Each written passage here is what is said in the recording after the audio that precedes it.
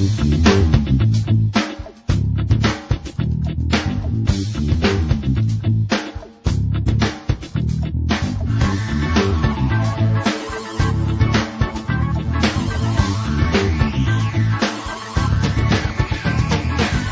Rebecca PB. I'm a producer at Lonely Planet TV. Margaret River is a seaside town 300 k's south of Perth. The region is renowned for its killer Cab Sauv and Chardonnays, something to do with sandy loam soils. Whatever it is, Margaret River is home to some excellent vineyards, Vasse Felix, Voyager and Lewin Estate to name a few. The best way to explore the wine region? With a long boozy lunch at the vineyards, or nominate a driver for the day and cruise the Caves Road, stopping whenever you feel thirsty. You can also ask the Margaret River Regional Wine Centre to knock you up an itinerary. Margaret River is at the heart of Western Australia's food and wine scene, and there are more restaurants than you can poke a fork at, so leave your diet at home. If you need to work off a big lunch, head to Burrup Forest. It's great for hiking and riding its many mountain biking trails.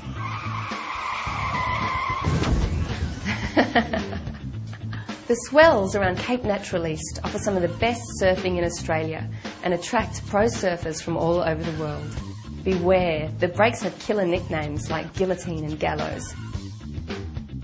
If you're feeling brave, you can take surf classes at Yallingup Surf School, but be prepared to be dumped once or twice.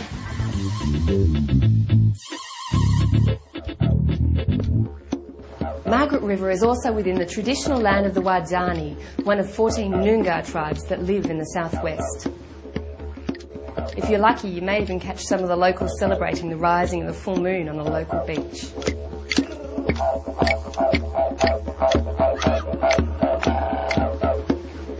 The Wardan Aboriginal Cultural Centre near Yallingup is really worth a look. You can check out heaps of local arts and get a demonstration of traditional tool making.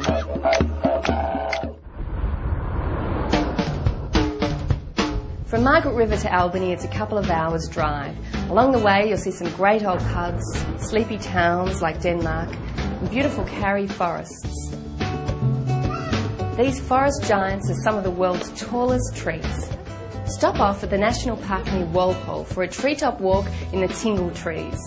The walkway peaks at 40 metres above ground level, so don't look down.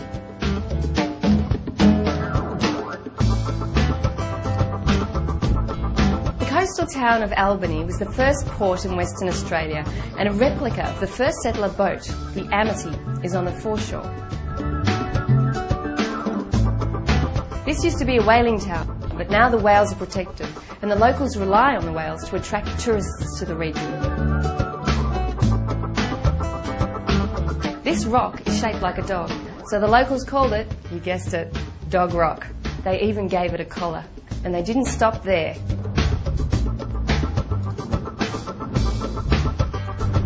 On the outskirts of town, you'll find some great natural rock formations.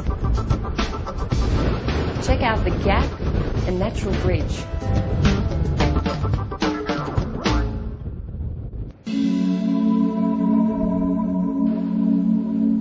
It's a long drive from Albany to Esperance, so put on your autopilot and turn the stereo up. The best things here are the national parks, the salt lakes which turn pink or purple depending on the weather. It's also home to one of Australia's first wind farms, so you'd better pack a jacket.